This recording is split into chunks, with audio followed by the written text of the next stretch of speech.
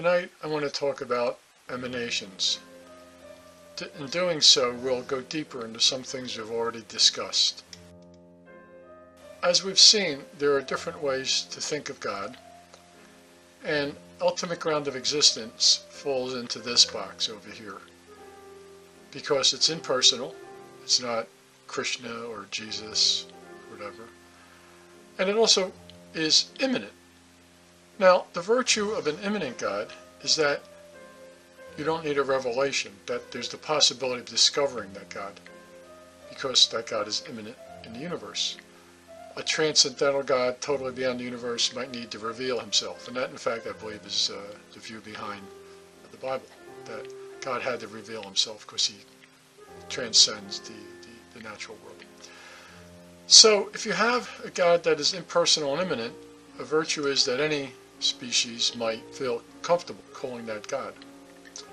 As we've seen, there are mystics, there are people who experience the ultimate ground of existence as light, is what they would call divine light.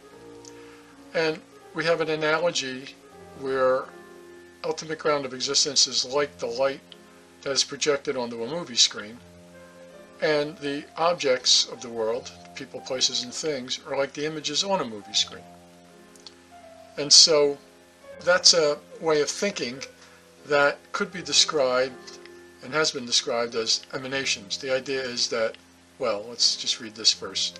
It says in various mystical traditions, it's also religious and philosophical traditions, an emanation is a being, an entity, or a force that is a manifestation of God or ultimate reality.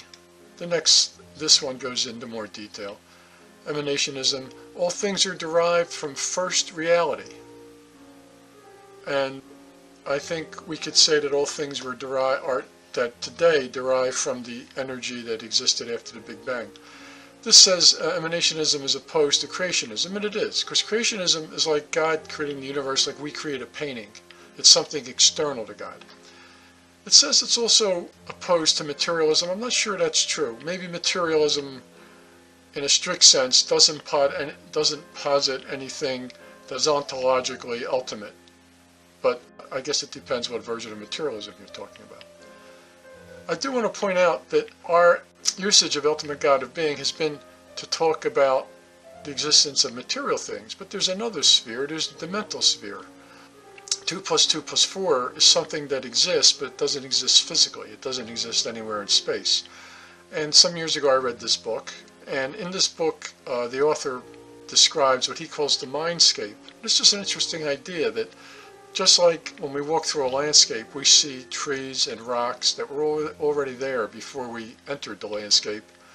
The idea here is that the mindscape has all the possible thoughts, and we don't create thoughts so much as encounter them as our mind travels through the mindscape. Interesting book, interesting thought.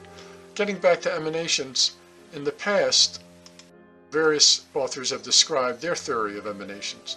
It's hard to read here, it says on the side, Plotinus. Plotinus was a philosopher around 400 AD in the tradition of Plato, who had lived some centuries before him. So his philosophy is called neo-Platonism. And he has the one up here, the all in the one. And then he derives from that God, and here is the world of ideas, and other things we haven't spoken about, the world, soul, the cosmos, matter, etc., etc. There are a few more examples of emanation theories I want to show you. This one I won't get into, but here is the absolute up here, and down here is the earth. Here's another one. Now, I believe Augustine was familiar with this and might have even originated it, I don't know, but Augustine talks about the vegetative soul, the animal soul, and the rational soul. And you'll notice that this has God, the unknowable essence. That essence implies to me Godhead, and as if the Father, Son, and Holy Ghost are flowing out of the Godhead. But the Godhead is the ultimate ground of being of God, I suppose, if you want to think of it that way, of the Christian Godhead. Anyway, and here's another theory of emanation, or another diagram. You'll notice non-dual divine ground is up here, and I won't get into detail. These are just some examples of emanation theories. Now, science kind of has its own diagram of emanation. Now here, this is meant to be temporal. there was the Big Bang, and then energy coalesced into matter, and then some matter became alive, and some matter developed intelligence to a certain degree, and then culture. But you can view this ontologically, right at this very moment. Culture depends on minds. Minds depend on life. As far as we know, we've never seen a disembodied mind. Life depends on matter. We've never seen an immaterial life. And matter depends on energy. So science has, here's another expression of its emanation theory, if you will.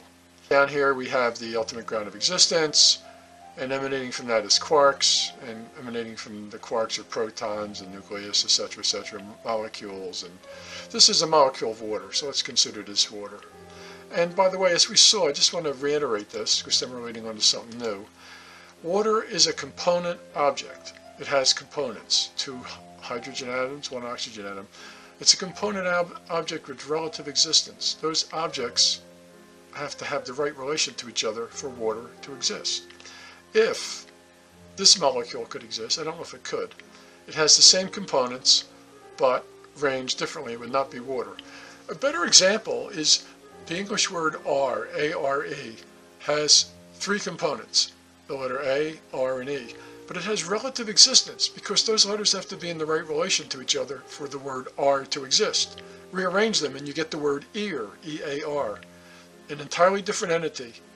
Those 2 entities, those 2 words, have the same components, but they have different relation. The components have a different relation to each other. So to summarize, we've talked about component entities and relative existence, and dependent existence kind of derives from these 2. If you have component entities, if you have a component entity, its existence depends on the existence of the components. And if they have relative existence, its existence depends on the components maintaining the proper relation. So the word R, A-R-E, has a dependent existence. It depends on those 3 letters existing and keeping the right relation to each other. But I want to focus on action.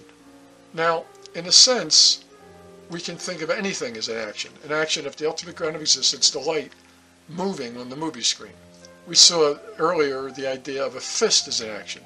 Fold your fingers and thumb into your palm and you create a fist. As long as you maintain that act of holding your fingers and thumb in the proper position, the fist exists. Open your hand and the fist disappears. Well, what does this all have to do with something new? This has all been kind of review aside from the theory of emanation, but that just goes deeper into what we've discussed. But I want to apply this, and I'll apply this just conceptually. You'll see what I mean. This is sodium. Sodium is a metal, silverish metal. Put sodium in water and it reacts violently. This is chlorine. Chlorine is a yellowish, greenish gas. It's poisonous. As a matter of fact, it was used in the First World War in chemical warfare. Put sodium and chlorine together and you get table salt. I mean, you have to combine them chemically, but you get something which is not a metal, which easily combines with water, which is not poisonous. Now that's kind of odd, if you think about it. If you think of sodium and chlorine as things, how can they combine to create salt? Now, of course, there's a scientific explanation. Sodium has a spare electron in its outer shell. Chlorine would like an electron to complete its outer shell. They share the electron and you get salt molecule. But nonetheless, okay, this is fine. I'm not saying it's wrong in any way. But still, if you sit back and think about it, if you think as the elements as things, it's rather strange and miraculous what they can do. But let's suppose we think of the elements as actions, as acts of ultimate ground of existence, as something that the light on the movie screen is doing. And I wanted to say that the sodium and the chlorine combining to form salt is kind of like as strange as if you could combine a hammer and a rabbit to get a book. Kind of silly, but the idea is that how do you get the thing on the right hand side of the equal sign from the 2 things on the left hand side of the equal sign? They seem so dissimilar. But if you consider sodium and chlorine as acts, now here is an act of going around in a circle. And here is an act of going forward. combine those two acts, which is very easy to do. You just put a light on the rim of a bicycle wheel and you pedal the bicycle. And this is what the light does.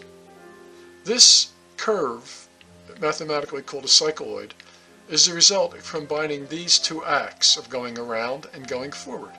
And it's very natural to say, oh yes, acts can combine.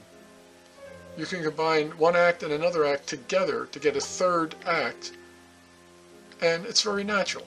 This is going around, this is going forward, and this, by going around and forward, is following this path, which is neither circular nor straight, because it's going up and down at the same time as it's going forward. Not earth-shaking, but I think it's interesting that thinking of things as acts has, at least here, makes something that, if you thought about it, might seem very strange. It makes it seem very natural. I just want to close by saying a lot of what I'm doing in this channel comes from a book I wrote.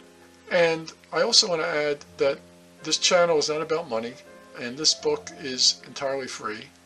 You can go to this website, and it's available in several formats for download.